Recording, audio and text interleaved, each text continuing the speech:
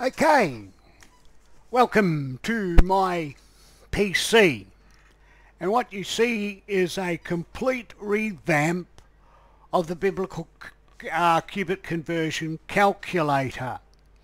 As you can see, the interface has a totally different color.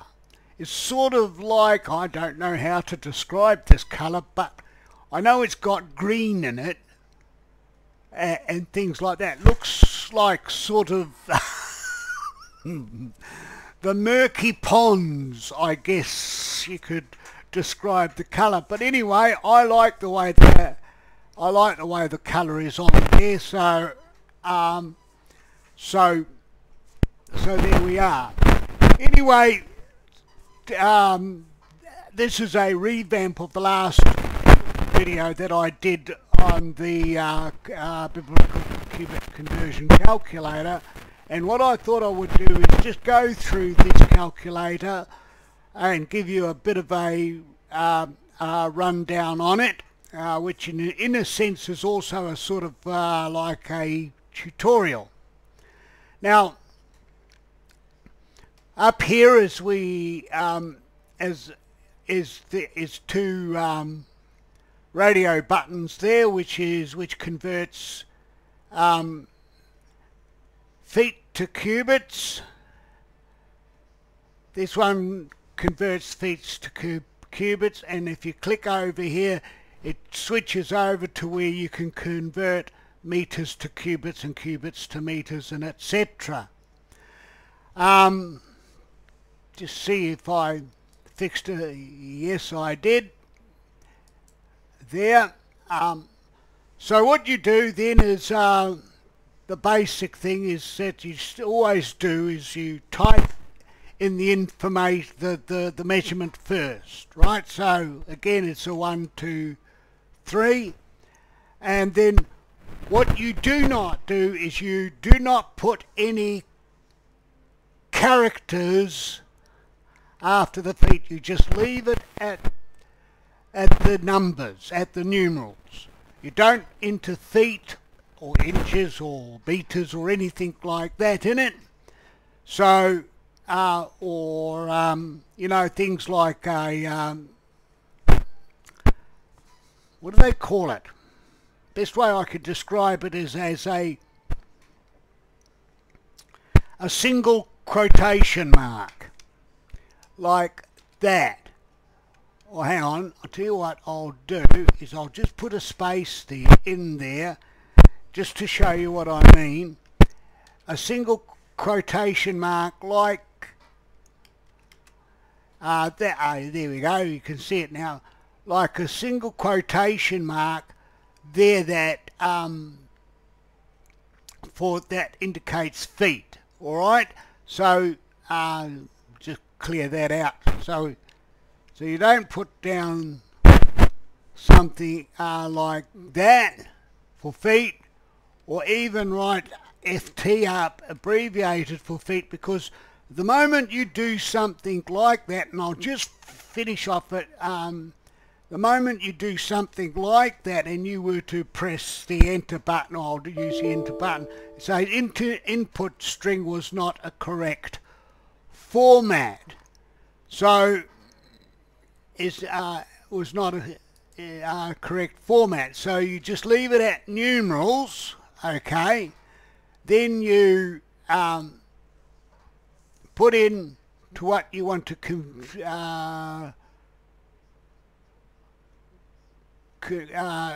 convert it from there, and so you just go convert there, and it tells you that 123 feet equals 82 cubits. You can reverse convert it, so if you go 82 and you select cubits, it can now convert it back to feet again, as you can see there. The same sort of trick works with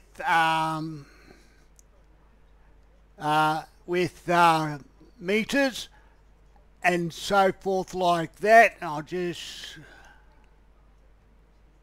cancel. There. So what we want to do is we'll go to 123, flick it over to meters, to cubits, and so then we'll just say meters here, and we just go convert, and we see that 123 meters is 269.03. Go back, convert it back, so you go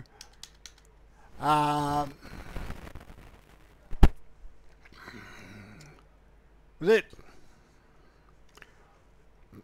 269.03 cubits, and then we go convert, and there we go, and as you can see it's 123 meters, and so forth like that. So converts to and from and so on like that. Now once you've got that done, if you want to, I'll just put another entry in there. So if you have something like a double entry like that, you just click on it and hit the delete button, or click on the erase button, and then it asks you, are you sure you want to delete the selected item? And you go, yep, you do, and there it goes, and it clears it off. Right. To clear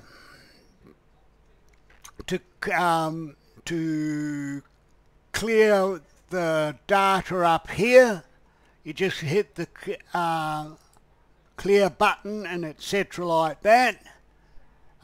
If you want to clear everything out and just reset the program, just hit new and reset, and it just clears everything off and returns everything back to its default setting. So that's what that button is for. Now what you will notice is that everything is well and truly tooltipped. It gives you tooltipped, even the text boxes are tooltipped, and it also gives you a hint of not to just type numbers without characters, or else it'll cause you an error and etc. like that. This is to select a unit of measurement and so forth like that. All the buttons, as you can see, are well and truly tool-tipped and etc. One other thing too, as you will notice, is like up here, is that all the buttons, radio buttons and other buttons and etc.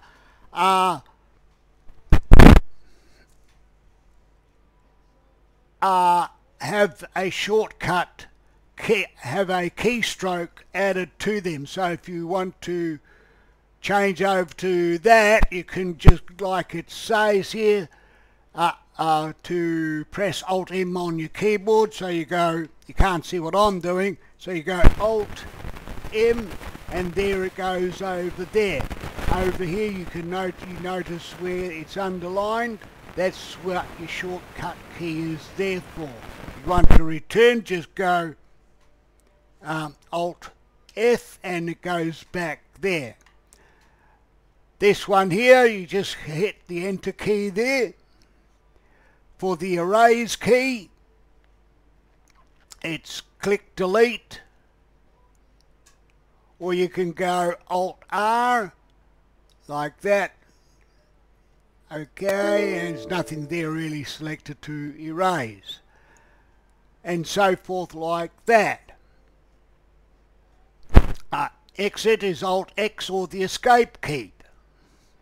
So if we click the escape key, as you can see the dialog there, you just click OK to exit, and it exits.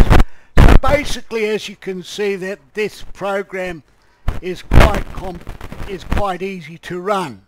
Another thing too, we'll just click it up on there, bring it back up again. It has an excellent help file, so all you have to do is just click on the help file, and what comes up then is, you see it's got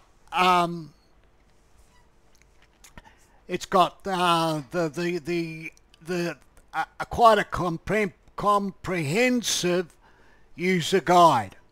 So